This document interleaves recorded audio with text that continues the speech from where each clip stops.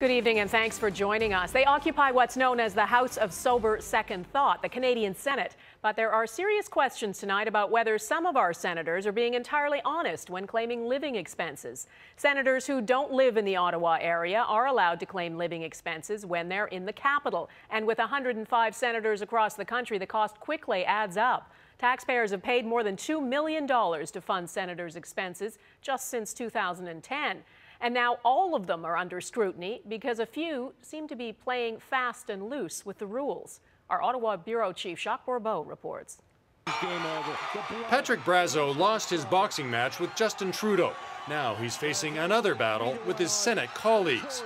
Brazeau is one of 3 senators facing questions about whether they're legitimately claiming a housing allowance. Liberal Senator Mac Harb was an Ottawa MP for 15 years before he was appointed to the Senate.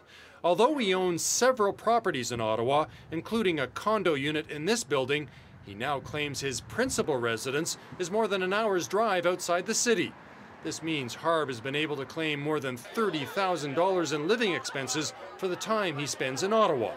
But this real estate document tells a different story.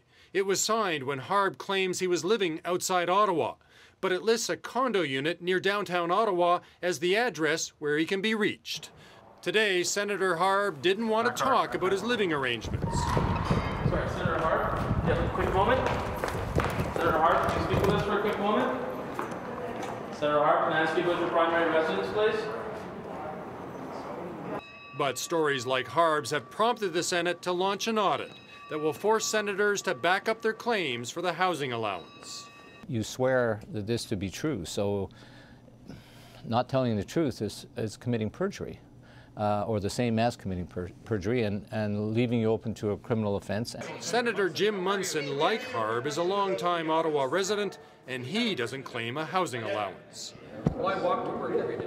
Other senators are not comfortable with some of the stories they've read about their colleagues. Just because you have an allowance, you don't necessarily have to spend the allowance. Questions have also been raised about Mike Duffy.